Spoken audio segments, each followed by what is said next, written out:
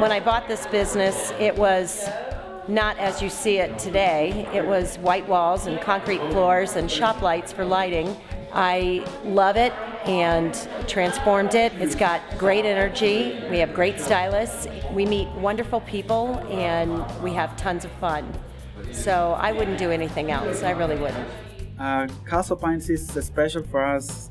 When we first came to visit the location, when we were looking for a place to camp, we saw that the community was on a need of a Mexican restaurant.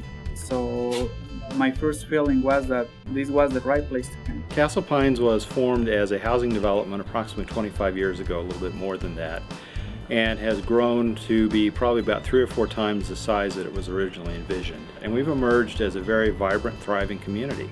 It is a great place to live from the types of things that anyone would come to Colorado for. We're close to a lot of the great things of Colorado, but we don't have to go very far. Daniels Park is a buffalo reserve. It has been around for generations. The buffalo. Castle Pines has 40 in their herd, and there's Big Daddy. He'll come down and then the rest of the herd will come down. We also have the views of Pikes Peak to Mount Evans. People go up there to have picnics, to hike, to walk, and spend time with their families.